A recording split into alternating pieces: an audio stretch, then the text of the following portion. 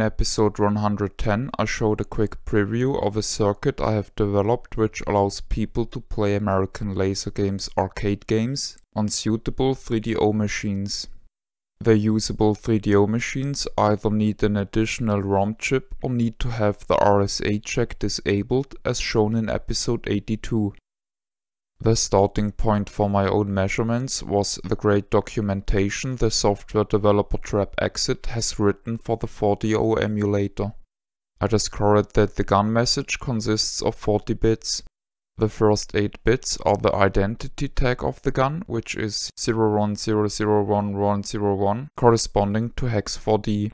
The following bits control trigger, service button, start and holster in this order. The next 2 bits are unused. What follows is the light message, which encodes positional information. For my design, I decided to create a new message with the additional information about the buttons which are not present on a stock 3DO GameGun, and fuse them with the old message.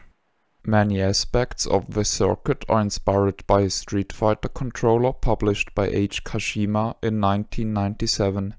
I am using 5 8-bit shift registers which are connected in series and are therefore able to create a 40 bits long message. My circuit clocks in 8 microseconds too late, which is no problem at all as I don't want to interfere with the first 9 bits anyways, but I had to shorten my additional message to 39 bits because of this. The physical location of the registers is inverted relative to their output in time space. Therefore, I had to use the second last chip to interfere with the second 8-bit data package. Compared to my prototype, the finished circuit is much tidier.